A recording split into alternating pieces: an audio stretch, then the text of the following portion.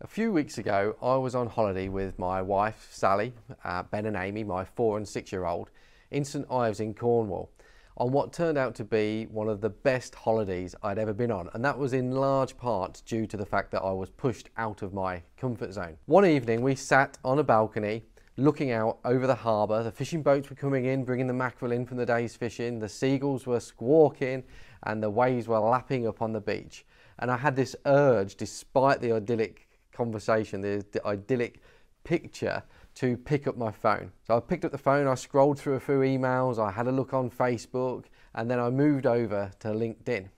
And as I was scrolling through the posts on LinkedIn, I found a post by one of the industry experts around the team cost to turnover metric that most accountants are promoted to measure. And this expert was sharing the 33% metric, and you'll have all come across it over the years. Third. Your team cost should be no more than 33% of the turnover of your practice. And as I was looking at it, it got me thinking about how untrue that magic number was. Now, 20 years ago, when I first started Greenstones, that was an aspiration of mine.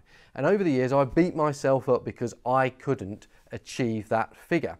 And no doubt in your practice, you're not achieving that figure either. And it would be very easy for you to beat yourself up about that as well. So how do I know that that 33% is almost impossible to achieve? And if you actually wanted to achieve it, whether you are prepared to do the things ethically and morally to hit that magic number?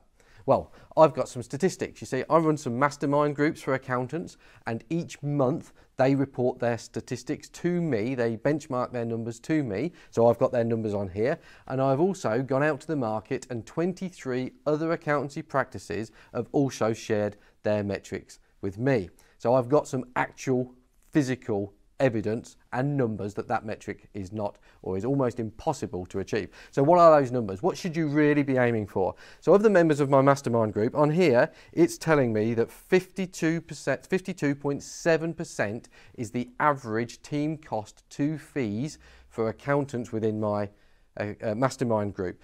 And what you'll find is the highest is 60%, it's way up at 60%, and the lowest is 42%.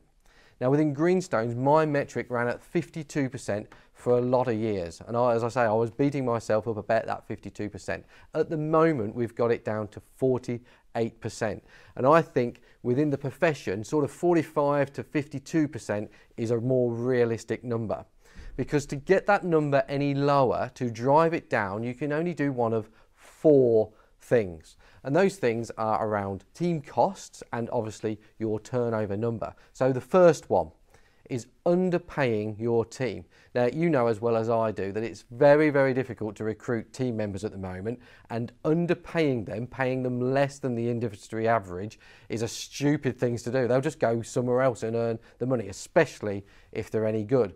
And you go to your team and say, right, okay, we want to hit this magic 33%, and to do that, we're going to underpay you. I don't think anybody's going to vote for that. It's like turkeys voting for Christmas. So that's one way of doing it. The second way is to work them harder, turn them into slaves, stop them going to the toilet, stop them having cups of coffee, stop them having chats about EastEnders or Love Island or whatever it was. Turn into a slave driver and work them harder. Now that might work in the short term, but over time they'll get tired and their productivity will go down, or worse, they'll go somewhere else. The third option that you've got is to inflate your prices, is to charge more than the value that you're delivering against the industry average. Now you go out to your customers and say, what we're going to do is we're going to overcharge you in order to pay our team more money. There's no way they're going to wash that either. So you increase your prices above the industry average. And then the fourth, which is perhaps a little bit more subtle and a little bit more difficult for you to gauge, to lower the standard of work that you produce. So cut corners, don't bother with accruals and prepayments, deferred income. We forget about all of that. We just do the bare minimum of the job. In fact, why don't you just take the client's numbers, feed them through your software and submit them to the revenue. If you did that, it'd be really, really easy to hit that metric. We've all got horror stories where we've got transfer information from the outgoing accountant, professional clearance from them, and the information they give us is shocking. and I certainly don't want to be in that category. So to increase or reduce the metric to 33%, you've got 4 options. You could underpay your staff, you could work them harder, you could cut corners, or you could inflate your prices to your customers. Now, I don't know how you feel about that, but that's certainly not something that I personally, ethically, or morally want to do, and it's certainly not something that I want my accountancy practice to aspire to.